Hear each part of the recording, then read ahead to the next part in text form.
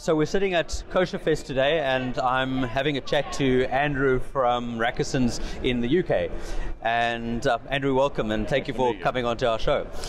So what we're finding is that we're having some interesting discussions around companies that are growing in these sort of times that are perceived as being economically challenging times, and times when the world is at war, etc. Are you seeing similar growth in your business? Seeing some growth in the business, yeah. I mean, it's been driven by two things, really. Some inflation, because Right. we had to put our prices up. Right. And then some growth on the back of the nature of the products that we sell, because Right. they're vegan, dairy-free, nut-free, as well as kosher.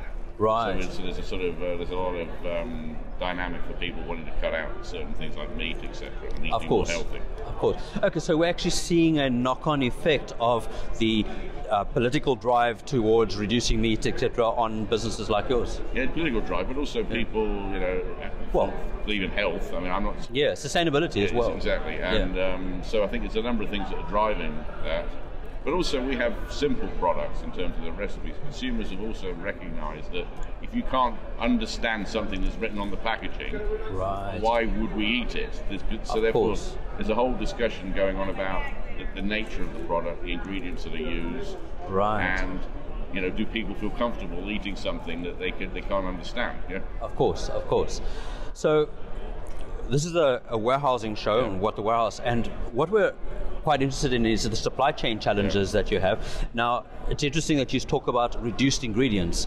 Would you say that makes the whole inbound manufacturing process and supply chain process simpler?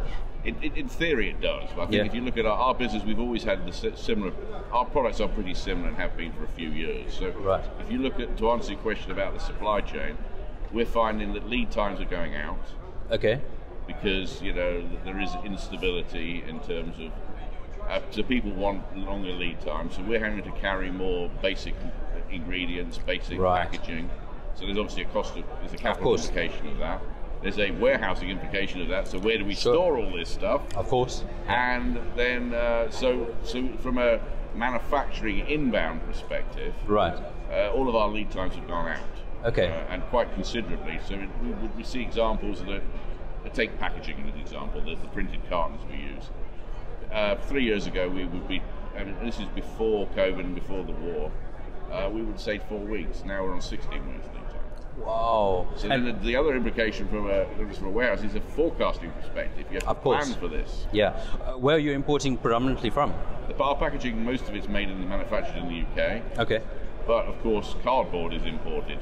Sure. So that it's Scandinavia, some from the ex-Russian, other Russians not used. now. Right. Our ingredients, we have two types of products. We have a wheat-based product, so Right. our wheat comes from a flour mill 30 miles from our factory. Okay. And the grain's all from the north of England. Right. But we also do gluten-free. Now, Right. gluten-free uses things like maize starch, so that's an imported raw material, some from North America, some from Asia. So you've got different products have different supply chains. Okay. And the gluten-free side is more complicated because most of the ingredients we have to import. Right. And your product range, I mean, you're exporting all over the world. So where's your biggest market? Still in the UK? UK is our largest market. Right. Our second largest market is the United States. Okay. Probably about 10% of our sales. Not big enough, but we'd like to grow it.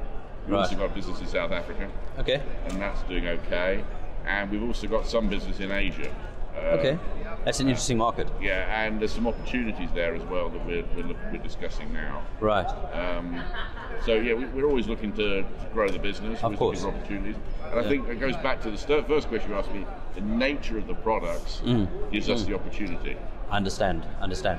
Tell me, the warehousing operations in the US when you're importing, are you finding that you have challenges with shipments over here, delays, and supply chain challenges coming? Anything going outside the UK on a Yeah. container, there's two things have happened in the last 2.5, 3 years. Yeah. Prices have gone up dramatically, Right. and lead times have gone Yeah. out again. Yeah. So if you look at the United States, we used to, I won't give you a number, but our container costs have gone up fourfold. Yeah. And our lead times, we used to be able to turn it around in, we could get a container within 7 days. Now we're talking 21 to 28 days. Yeah. So it's once again, it's about the planning, forecasting and planning, and it's making sure that you get it done in time. Yeah. And then specifically for us, we need food grade containers, so we're in a sort of subsection of the bigger pond, so to speak. Yeah. Okay. And the take up in the market, are we seeing growth in the market in the US? Small growth, yeah. I mean, I think as we saw in a few markets, they're now coming out of the COVID situation. Right. Consumers are starting to sort of get back to some more normal shopping behaviour. Yes. But there is a challenge with inflation, so you've got this double. Yeah. So our growth is really coming from the nature of the products because of the vegan and dairy healthy nature, and obviously kosher, of course. Sure. But we've got inflation, so it's a bit of a headwind. Yeah. It's the nature and consumers' changing behaviour that's helping us. Right. What do you think the biggest challenges are for you in the supply chain here in the States, as opposed to in the UK? Firstly, getting the product here. Right. And the cost therein. Mm-hmm. And then shipping within the United States now has become also a lot more expensive. Right. And there is and lead times are longer. Yeah. So you've got it's lead time and cost. Of course. And planning for that. Do your products have best before and expiry dates? And have you had to do anything to expand those or increase that? No. We have 12 months from production. Okay. And it's still challenging when you got a 2 month in your supply chain. It is, but I mean the reality is that it gets into the store with about 7 or 8 months shelf. Right. So okay. Yeah, you're still okay. If it's not selling through at a rate where that doesn't work, then. Yeah. We shouldn't be there. Of course. Okay. The market here is fascinating. You can just see by Kosher Fest the number of people and the excitement in the food industry. We had a stat that there's something like 12,000 food operations in the tri-state area. It's just insane. I mean, it's true in most countries. It's funny enough, if you look at it in the United States, but also in Europe and also in Asia, there's a lot of growth in smaller startups where people are recognizing that the consumers have a slightly different need. Secondarily, they are looking for choice. Yes. I mean, if you go back, it's almost like if you think about the car industry. 40 years ago, you got a car, one colour and one spec. Right. Now there's a million versions of the same car, and consumers want that. I always question whether consumers actually want that or not. For me, I want simplicity. I want to buy a cheese product, for example. Don't give me 50 cheeses. I just want the one I want. Everybody eats to their own. No. Tell me, are you seeing a westernization in the Asian market where they're going more for their non-traditional products? So as a result, growth? I think that Asia's interesting because they are buying non-traditional products. Yeah. But it has to relate to their diet. Right. I mean, I have, before I worked in the cracker business, I worked in the dairy industry, and there is no natural dairy market in China and Japan, as an example. I didn't know that. They don't. They're buying dairy progressively on things like cheese on burgers, but the consumption level is dramatically lower than Western Europe and North America. Right. So therefore, what we're finding with our crackers is that you might find in the UK or the United States that people would use them for dipping or putting cheese on. The Chinese are actually they're eating them, but in a different way. Right. So we have an opportunity because they like crackers. Yeah. But if you're selling, blue cheese in China, you've got really no chance. It's very difficult. Okay. Because they don't have any habit of eating it, and they don't like it. Sure.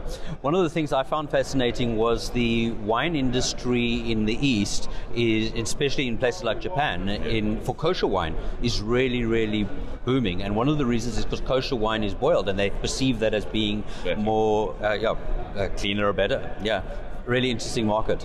Yeah. But Japan and China and these places, each market has its own characteristics. Sure. And the opportunities need to be tailored. Yeah. But if you're starting with a base product, as we are, which is something that everybody eats crackers. Of course. The question then is, what type of cracker do they want? How do you present it to them? Right. And how are they going to eat it? Yeah. Once you've worked all that out, there's an opportunity. Of course. And there's a trust as well from, in our case, for products manufactured in the UK. Right. Food standards and all the rest of it. Yeah.